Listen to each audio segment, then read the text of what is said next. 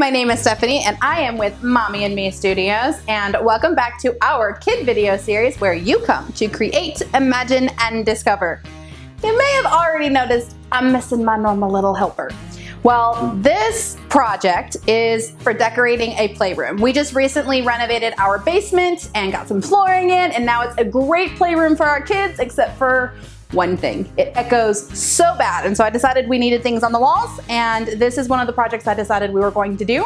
So this is perfect for playrooms and such, and if you have older kids, they could do it too, but I'm doing it for my playroom.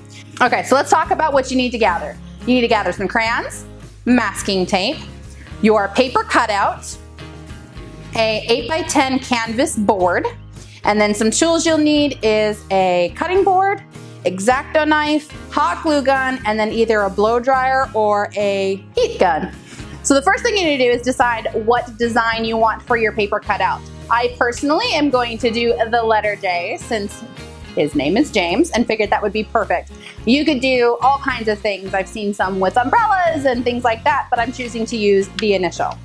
So the first thing I'm going to do is I am going to cut out the J from the paper, and I'm using the X-Acto knife because I want the hole left behind, not the J itself.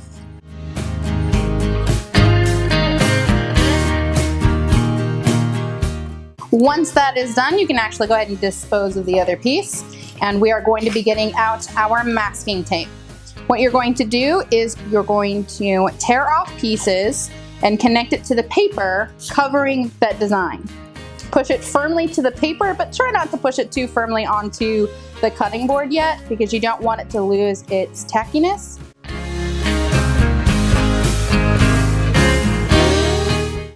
Now that that's done, I'm going to flip it over and I'm going to cut out this portion of the tape, and that's what's going to be going onto the board to help secure our design when we melt the crayons around it.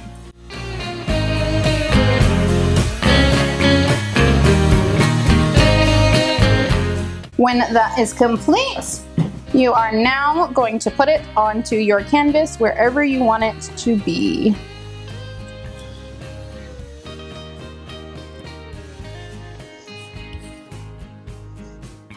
Okay, make sure that's good and firmly down. I'm just going to use another tool. This is specifically like an envelope folder or card folder, but you can really use anything that's firm to just make sure this is down all the way.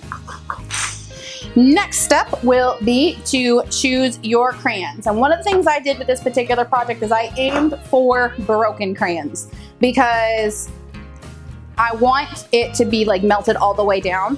There are designs you can use full crayons for, but I wanted this to be something that you would most likely already have in your house, and you probably have broken crayons, or at least I do.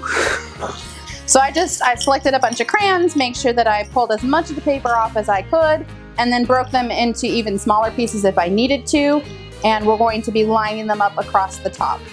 So I am going to grab my hot glue gun now, and I found it best, instead of gluing the crayon, where you will just melt the crayon because it's hot, you want to put the glue on the board and then put the crayon on top of it. And you don't really have a whole lot of wiggle room because with it being wax, it's super easy for it to melt. So pretty much where you place the crayon is where it's got to stay. So just keep that in mind as you're placing things.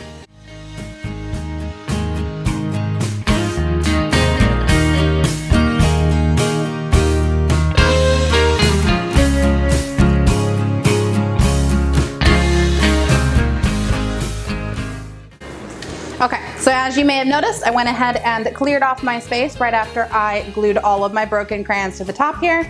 And the reason for this is because it can get a little bit messy.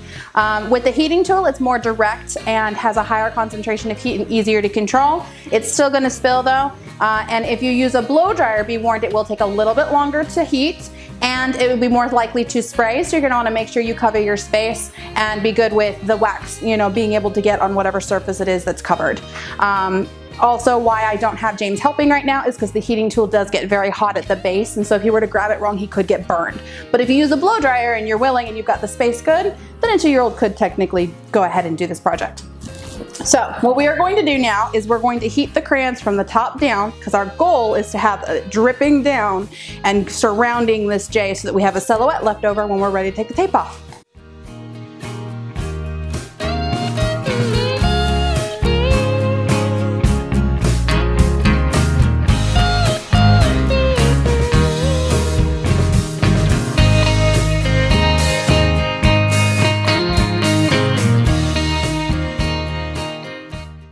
Okay, so you may have noticed that I went ahead and moved around and manipulated the drip a little bit to make sure that I was going to fully cover my design and make sure that that was going to be obvious when I remove that tape.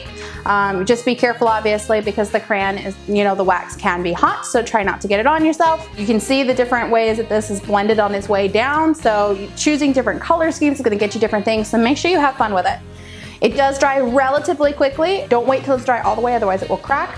Go ahead and use your X-Acto knife to find the edge of your tape, and you want to aim for whatever was the last piece you put on the back, because then that's going to hopefully make it easier for it to peel up for you. And there we have our design. We would love to see you make your own creations, so if you do, make sure you take a picture and head over to our Facebook page at facebook.com/mommyandmestudios and post a picture there so we can see. Also, make sure you like and subscribe, especially if you want to see more, and ring the bell to make sure you get the notifications. Thank you so much for joining us. We'll see you later. Bye!